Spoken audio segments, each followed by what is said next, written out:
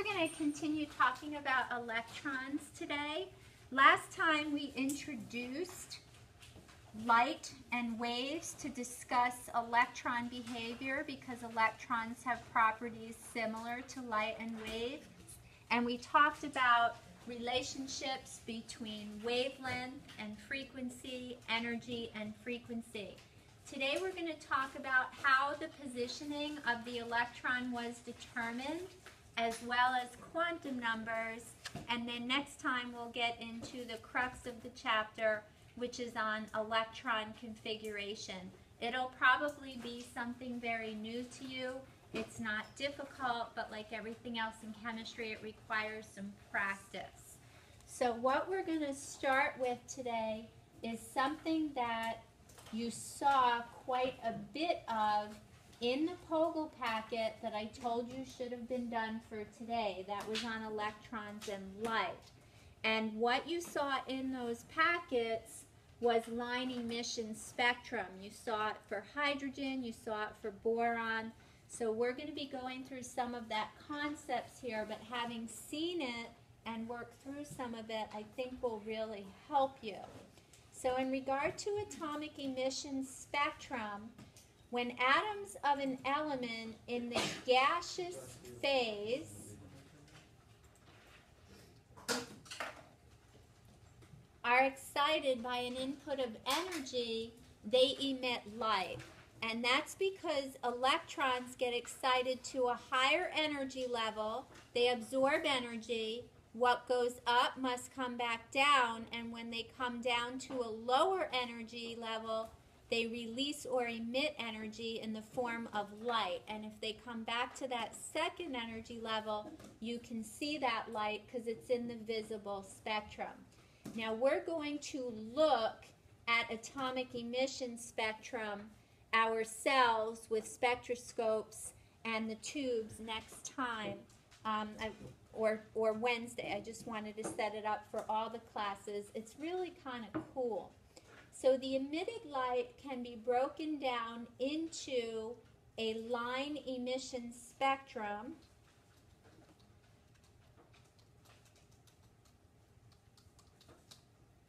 which consists of discrete lines of specific frequencies or colors. And you saw this in the Pogel packet that you worked on.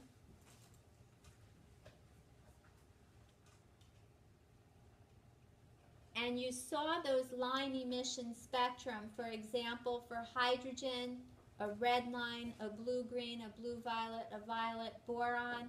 Each element has a unique line emission spectrum. So you actually can identify an element from its line emission spectrum, but it is a tricky thing to do.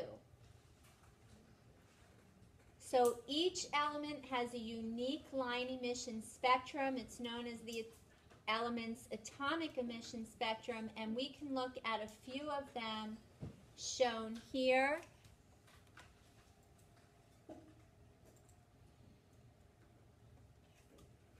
For example, here's hydrogen's line emission spectrum. You can have a gas discharge tube. For example, this one contains hydrogen. It would have a lavender glow. And then these slits in a prism are found in an instrument known as a spectroscope. And what you'll see is this line emission spectrum. And again, red light has a higher wavelength than violet light. This has a higher wavelength and therefore a smaller frequency and energy. Different elements have different line emission spectrum. This is the simplest, hydrogen. Hydrogen has one electron only. Other emission spectra, for example, neon has this line emission spectrum. We're going to look at mercury as well next time. You can see its line emission spectrum. Helium, each element has a unique line emission spectrum. That visible light is seen when the electron goes from a higher level to the second level. That's when you can see visible light.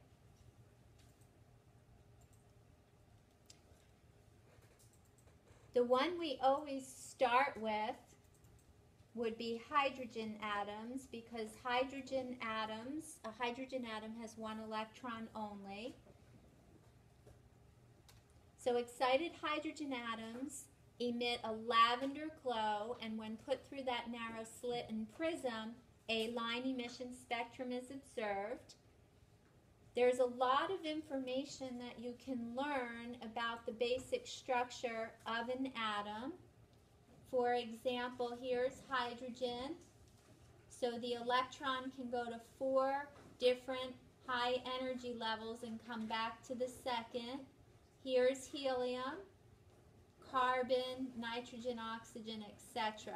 So they get more complex as you have more and more electrons, but it wouldn't be an easy thing to do to match this to its element every time. That's a little bit tricky.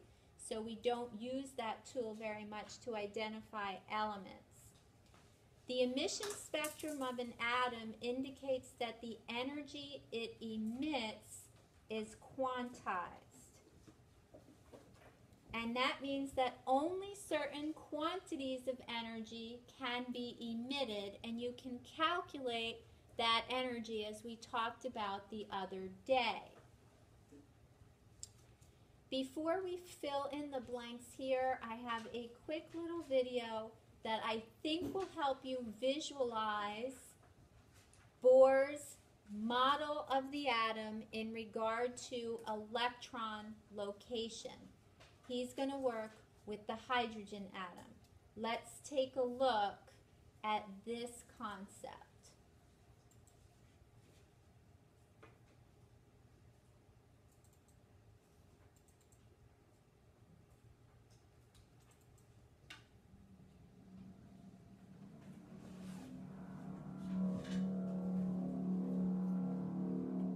Scientist Mel Bohr developed a model of the atom and proposed certain definite orbits in which electrons can travel around the nucleus without radiating energy. Bohr proposed 7 different bubbles or distances that occur around the nucleus. So here's your nucleus with protons and what? Neutrons. And he's saying that electrons are in rings or orbits around the nucleus. This ring is of lower energy because it's closer to the nucleus, so the energy the electron would have would be lower here than it would here.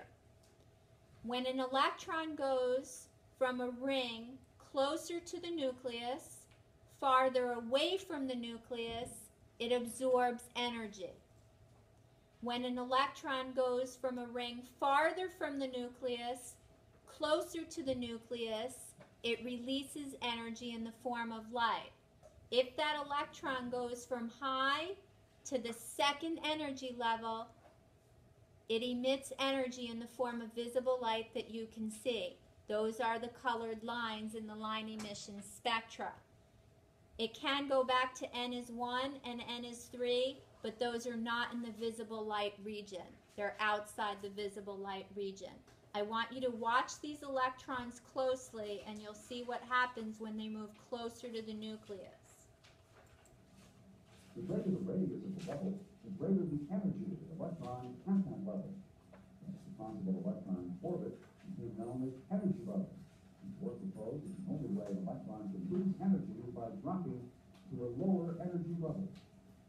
This happens, the atom emits a photon of radiation against light.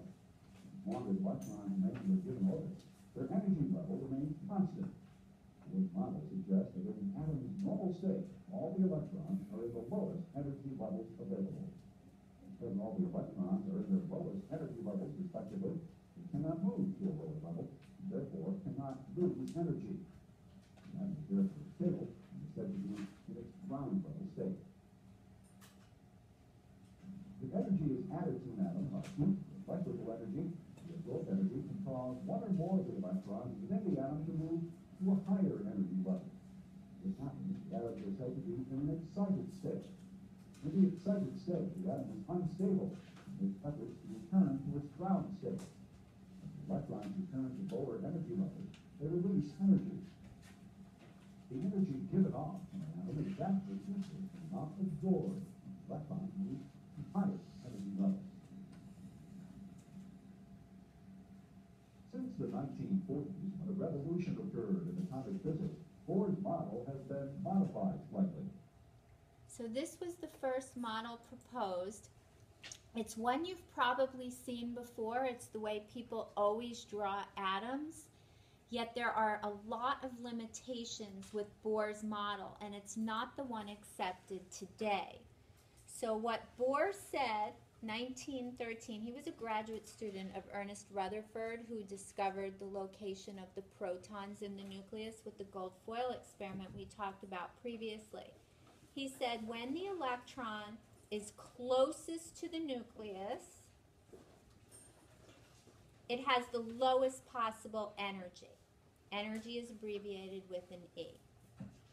The electron can only orbit in certain energy levels or orbits, sometimes called rings. Later on you'll see shells. When an electron is excited by an outside energy source, it absorbs energy and jumps to higher energy levels. When it falls back to a lower energy level, the electron releases or emits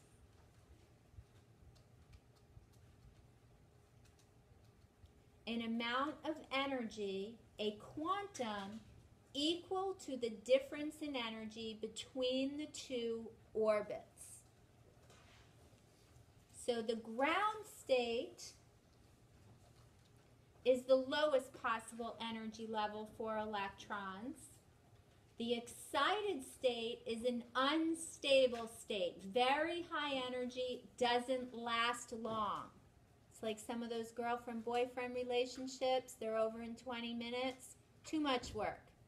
High energy, unstable. You can use this formula to calculate the energy of an electron. This is Bohr's constant divided by n squared, where n is either 1, 2, 3, 4, 5, 6, or 7. And that 1 through 7 corresponds to these rings that you saw in the video clip. The higher the n, the farther from the nucleus. You will also see when we talk about the periodic table in more detail that there are 1, 2, 3, 4, 5, 6, 7 rows on the periodic table. And there's a link between that n and that number that we'll explore later on. So you can calculate the energy of an electron. I'm not going to ask you to do that, but it can be done. So you can calculate the energy of an electron, and that has a lot to do with its location, its position, which orbit it is in. So n is a number 1 through 7, and you're going to see that this is a quantum number because it can only have definitive values. Now this model shown here for electron location is very limiting. It applies to hydrogen only, and hydrogen is the only element on the periodic table with a single electron. So it works for hydrogen, but when you get into multi-electron species, which is everything else, it's not going to work. Nonetheless, you can see Bohr's model here, protons and neutrons in the nucleus. When an electron goes from a lower level, n equals 2, to a higher level, the electron absorbs energy and it jumps to a higher orbit.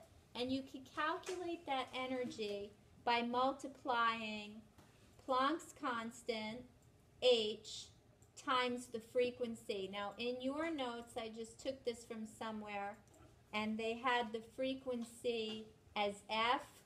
We abbreviate frequency with a v, so don't get confused there. Oopsie.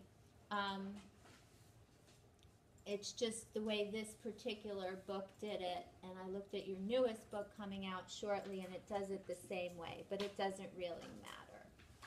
If, on the other hand, the electron goes from a high to a lower energy level, it will release energy. If it hits the second level, as it goes down, if it finishes at the second level, that's the visible light you see. And again, you already know how to calculate that energy, Planck's constant times frequency. So this is Bohr's model. Electrons are in orbits.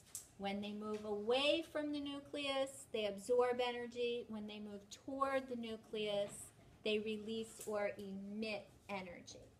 So in regard to our models of the atom, we've talked about this and you were tested on this last week, and most of you tested very successfully on Chapter 2.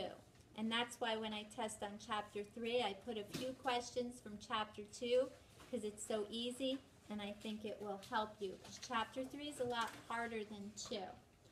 Dalton talked about the indivisible and indestructible spherical atom. J.J. Thomson, cathode ray tube, discovery of the electron and the proton. Lord Kelvin, also known as William Thomson, talked about the plum pudding model with the sea of positive charge as the pudding and the raisins as the negative electrons. Rutherford discovered the dense nuclear core where protons are located, electrons outside, using a gold foil experiment.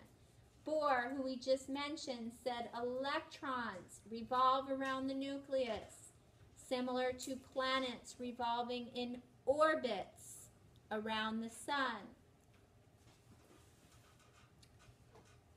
Bohr's model helps to explain why negatively charged electrons aren't pulled toward the positively charged nucleus. Bohr says that electrons are in orbits, that energy is quantized, so electrons are in energy states, and the neutrons would shield some of the positive charge from the protons in the nucleus.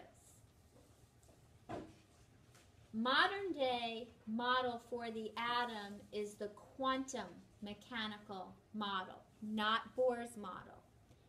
The quantum mechanical model is based on what we've seen previously in regard to light and waves. De Broglie said that electrons have properties of both waves and light. You can calculate their energy very similarly, and he said that electrons are in orbitals. Not orbits, but orbitals. Now this is a very tricky concept. An orbital is a region around the nucleus where there is a 90% chance that the electron will be located. Orbitals come in different shapes. So an orbital is a region around the nucleus where there is a 90% chance that the electron will be located. You can calculate the energy of an electron using this formula here. I'm not going to ask you to calculate the energy of an electron. But the electron's energy is based on its location in an orbital.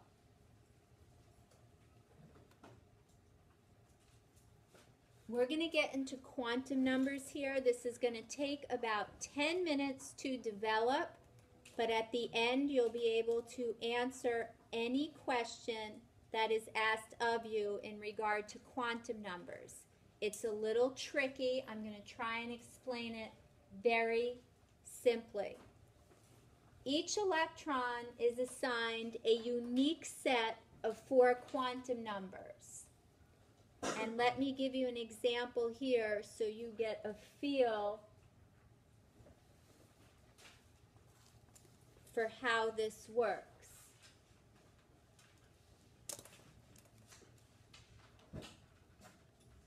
let's say I'm going to a ball game. And here's my ticket. And my ticket has a lot of information on it. First thing I'm looking for is the level that I'm sitting in. And this one's going to say FB. Your level can be field box, the really good seats, mezzanine,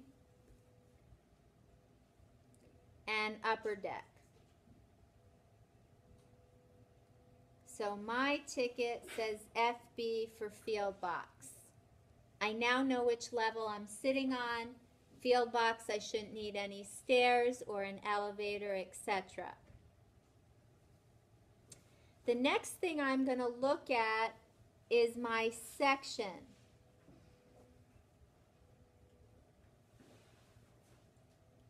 Now, if, for example, you were at the old Yankee Stadium,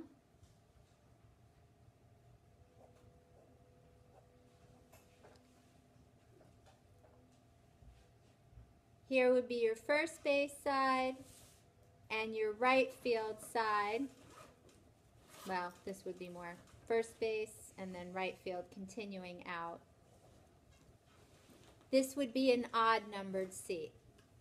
And if you had more on the third base side and the left field side, that would be an even numbered seat. So let's say I've got 5. Now I know what side of the stadium I'm sitting on. I have a better shot of finding my seat. The next thing is going to be my row. Let's say I've got row D. And then finally my seat number. And let's say I have 3. With all of this information, I can find my seat. And some of these stadiums hold 60,000 people, which is a lot. Let's say, for example, that it was essential that we found one of you at school. We would have to know that you were in this school. We would want to know what period we were in. We would need to know what the classroom number was. And then finally, I'd have to know what seat you were sitting in. If I only knew a seat and not the classroom, we wouldn't find you. If I knew the period, the classroom, and the seat, but not the school, we wouldn't find you. So in regard to an electron's location, it will have 4 quantum numbers. And that set of quantum numbers will be a unique set. Those 4 quantum numbers include N. That N is similar to those rings you saw previously. L, that's the shape of the orbital. They come in 4 different shapes.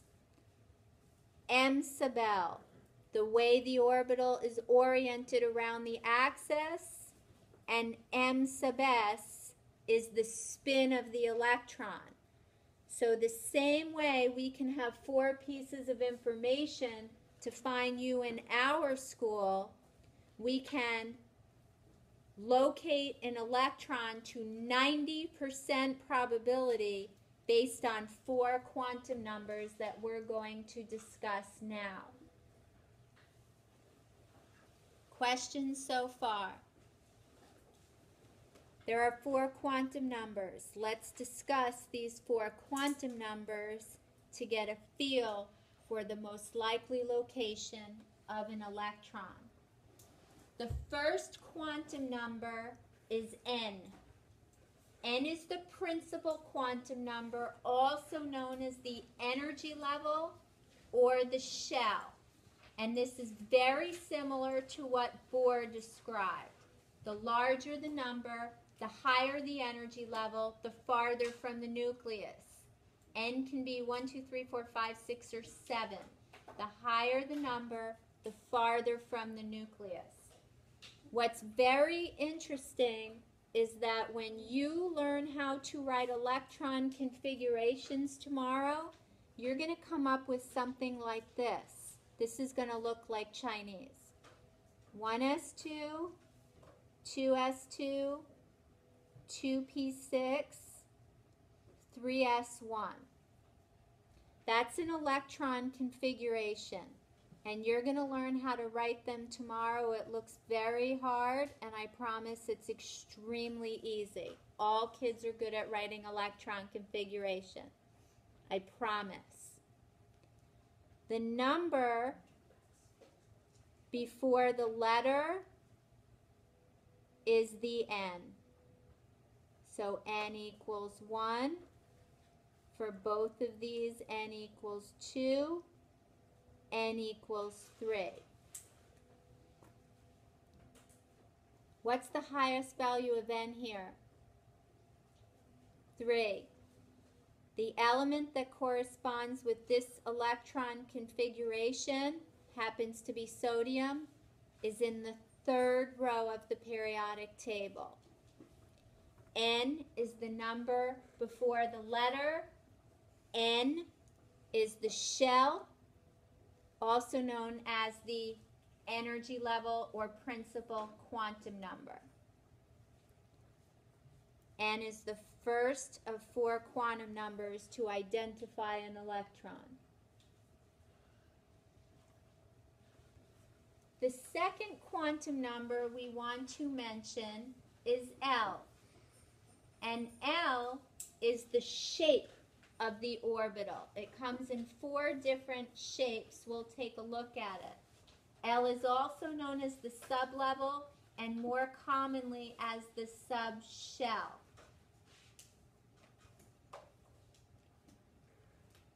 We have 4 different shapes. I'll show you what they look like, but you don't have to memorize it.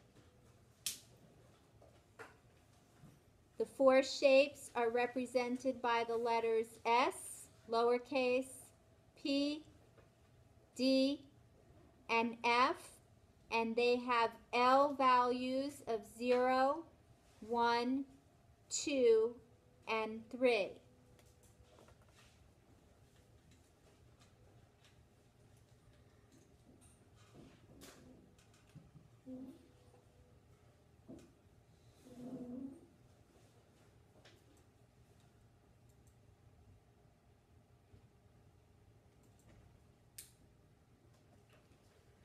Those shapes look as follows, and they're a little funky. S is a sphere.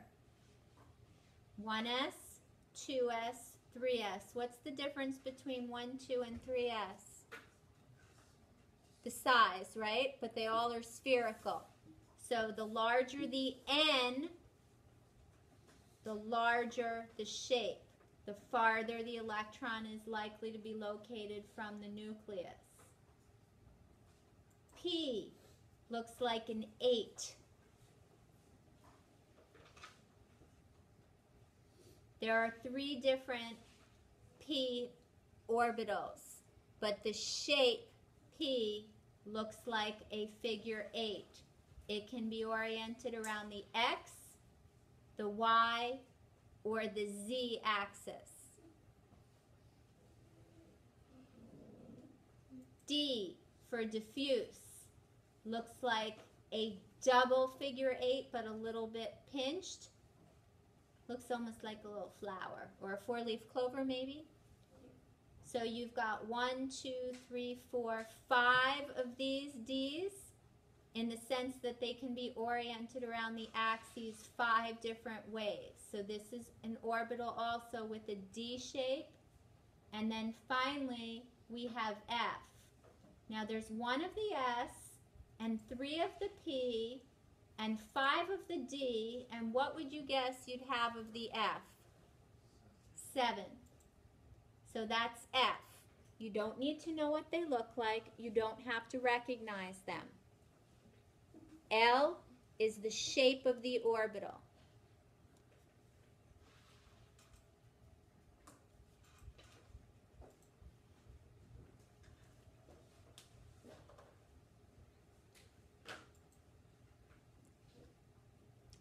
Now, shells contain subshells. So within those rings, if you will, you have subshells.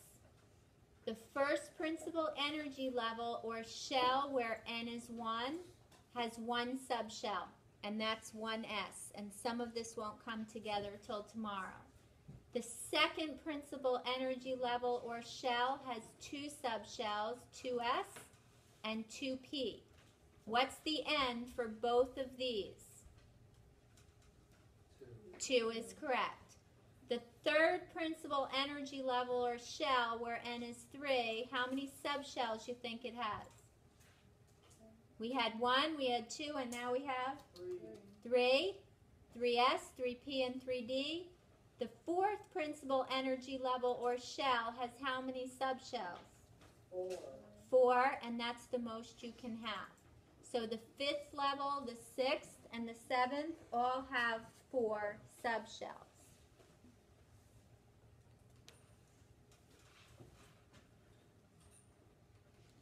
Let's go back to our electron configuration that looked so funny, and let me show you that you can answer a few questions about it already.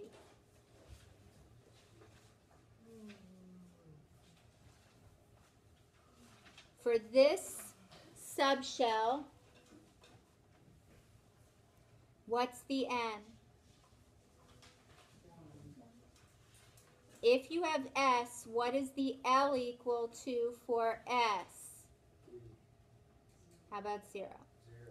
All right, let's look here.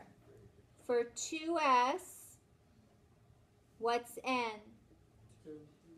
What's L? 0. For 2p, what's n? What's L? For 3s, what's n? What's L? So none of these have the exact same n and L both.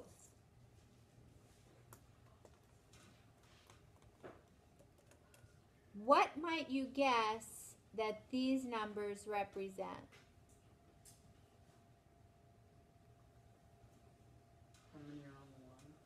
How many are on the in the area? And what, when you mean how many what?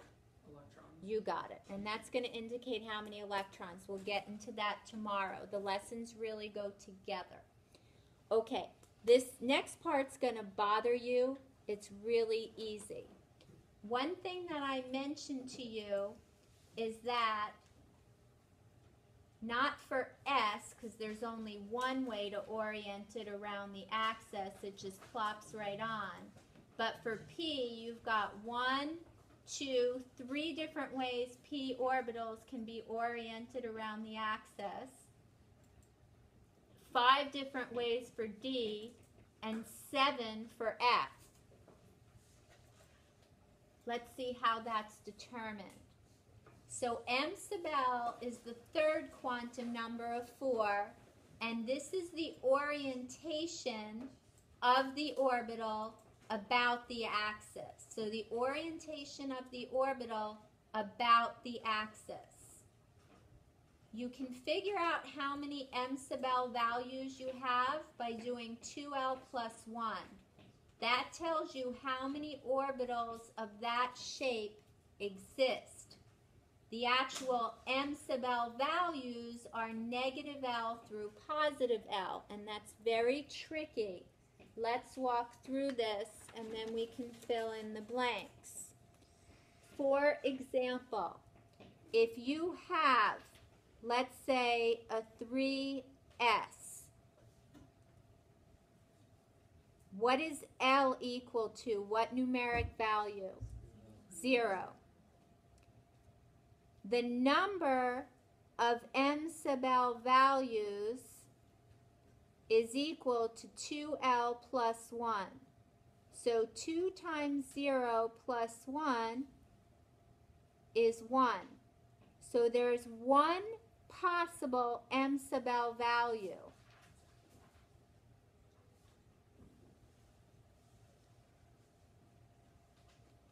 The value for m sub L is the negative L through the positive L. So the value here is 0. Let's say that you had 4p. What's L equal to? So the number of possible m sub L values is 2L plus 1. So 2 times 1 plus 1 is 3. And the m sub L values are the negative through the positive, and you need 3 of them. Negative 1, 0, and positive 1. Can you go over that part again? This piece? Yeah. Do you understand how many? Yeah. So you need 3. 1, 2, 3. It's the negative of this through the positive, and you'll always have 0 in the middle. So Gavin, for example, if you had a 5D, what's L equal to? 2. 2 is correct. The number of possible m sub L values would be 2L plus 1, which is 5 is correct. 2 times 2 plus 1. And Gavin, the m sub L values here would be what? Negative 5. Negative 2. 0. Negative 1. What else? 1 and 2. You got it. Got it now? Yeah. Yes, yes? Okay. So in looking at this, when you're considering how many orbitals you have of that shape, that's the 2L plus 1. So we established that this is 1, that this is 3, that this is 5, and that this would be 7, and those values are here. And for example, with F, it's always the negative L, so negative 3, to the positive L, so positive 3, and everything in between. And some of this will click when we do the electron configs. I'll ask you a series of questions at the end, and I'll show to you that you can answer all of them. I know you don't believe me, but I promise. The last quantum number is the spin. We'll go through spin more next time when we draw everything, but m sub s is the spin of the electron. Electrons will either spin counterclockwise or clockwise, and the way we represent this is if this circle represents an orbital, a region in space where there's a 90% chance that the electron will be located, the electron is either in the arrow up position or the arrow down.